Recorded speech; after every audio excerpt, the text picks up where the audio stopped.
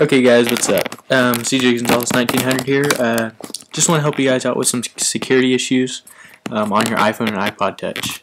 As a lot of you have probably seen if you pay attention to jailbreaking scene, if you are jailbroken and you do have SSH or Veency installed, you're going to need this. First of all, this is basically what's been happening. People, if you have SSH and you have it on all the time, which is really bad, you shouldn't have that ever. You should turn it off when you're not using it.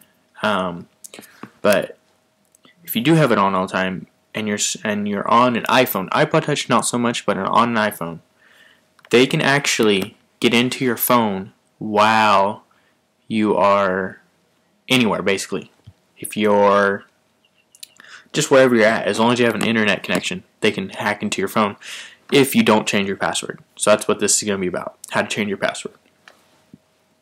So go ahead, if you don't have mobile terminal on your phone, and remember this is only if you have SSH installed, so don't do this if you don't have SSH installed. You don't need to do this. So what you're going to do is go into mobile terminal, and then you'll be logged in as mobile, so you're going to log in as root, hit enter, ask you for your password. Now if you don't, if you haven't changed yours, then it's Alpine.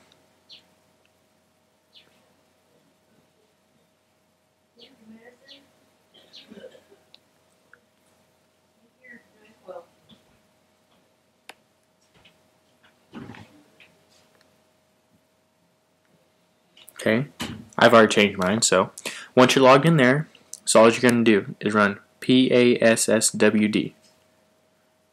It'll ask you for a new password. Just type whatever password you want.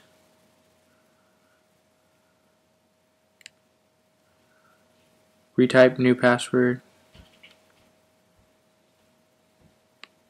And there you go. And now change it on mobile, that's all you're going to do. Type the same thing, but then type mobile right after it. Hit return, it'll say change your new password. Because I don't really care if you guys see what my password is, because you still need to know which phone you're hacking into. Alright, so that you've just changed the password for your root and your mobile.